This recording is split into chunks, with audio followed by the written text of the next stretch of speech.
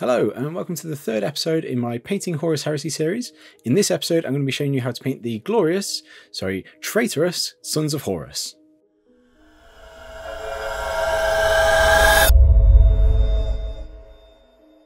So first up, we've primed the model in Vallejo Model Air IJN Deep Dark Green.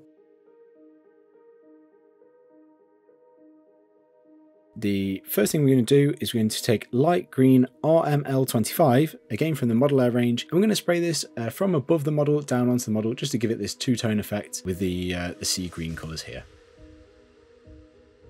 Next, we're going to paint all the metal sections of the model with Citadel Lead Belcher.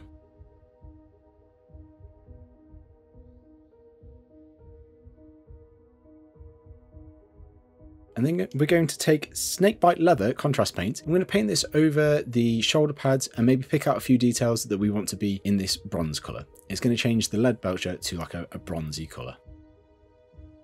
Then we're going to paint the gun casing and any armour seals in black. Now it's time for transfers. So we're going to use Micro Set to apply the transfers onto the model and smooth those over.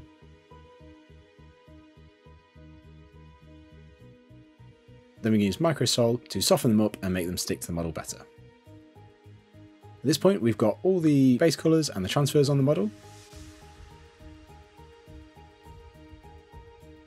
So the next thing we're going to do now is give the whole model a coat with Vallejo Matte Varnish.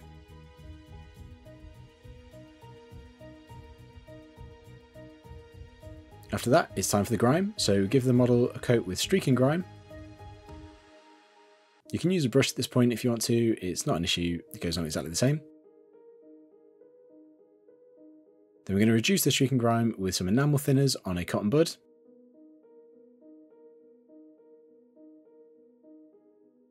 And then mop up any excess grime that we've got floating around with the dry side of a cotton bud.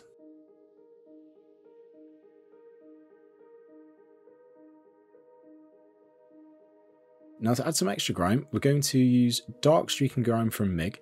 We're going to paint this mainly onto the brass coppery areas, maybe put some splashes onto different sections of the armour, just to give some different tones to the grime across the model.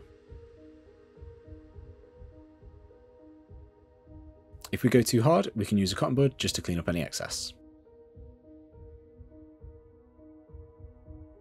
I'm going to add some rust to the model now.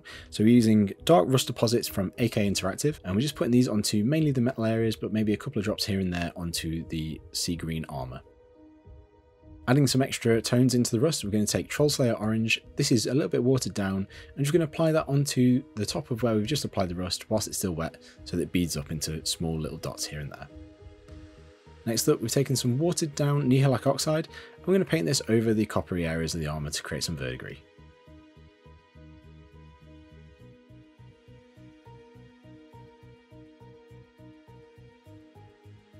Now we're going to use Dirty Down Rust. So what I've done, I've given the model a blast with a hot hairdryer, which has heated the model up a bit, and really shaken the Dirty Down Rust. And all we do is we apply it in different thicknesses over different areas of the model where you'd expect grime to accumulate. So places like corners of where the armour meets different joints, down in little places where it might streak. We leave it, and as it dries, it changes colour. Onto the eye lenses, we're going to start by painting the whole lens in corn red. Sorry about the focus on this shot. Then we're going to paint most of the bottom half of the eye lens with Mephiston red, and then we're going to paint the lower sort of third of the eye lens with Evil Sun Scarlet. Then we take Troll Slayer Orange and create just a line across the bottom of that lens, like a crescent line underneath it. Don't know how to describe it, but you can see what I'm doing here in the video.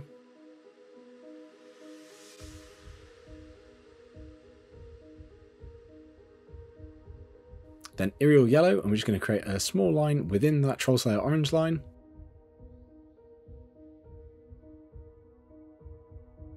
And finally, put a dot of white in the back corner of the eye lens to create a little bit of a shine. For the base, I'm using my usual muddy base recipe, so we use thick European mud from Vallejo, European thick mud, I get it wrong every single time.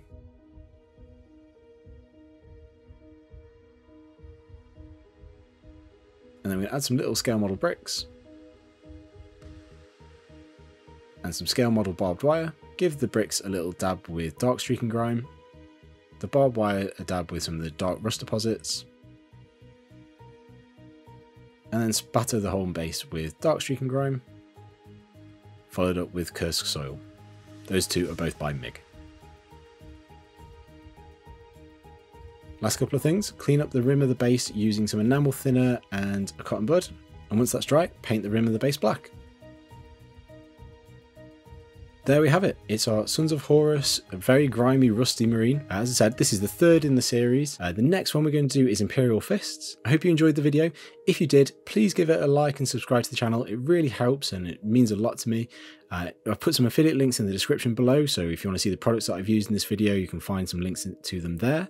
Thank you very much for watching, everyone. See you next time. Bye.